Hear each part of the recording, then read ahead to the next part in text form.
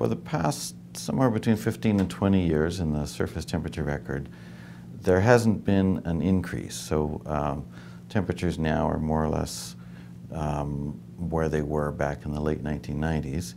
This pause, or the hiatus, as the Intergovernmental Panel on Climate Change calls it, on its own it's not necessarily unusual, but the fact that it coincides with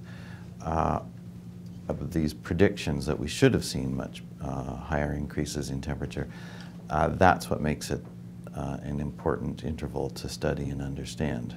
Not the pause, it's the flaws. What I mean is, what this is revealing is that there are some flaws in the models. One of the biggest candidates for explaining that, and probably the simplest, is just the models have built into them too much sensitivity to rising greenhouse gas levels.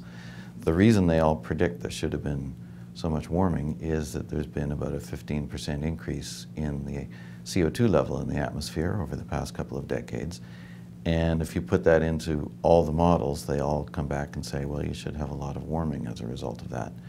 So if you have all the models saying that we should be observing something and then the data saying, no, actually we don't see any of it happening, you either have a lot of flaws in your data set, which I don't think is likely to happen given the agreement among all the different data sets on this, or you have some flaws in your models.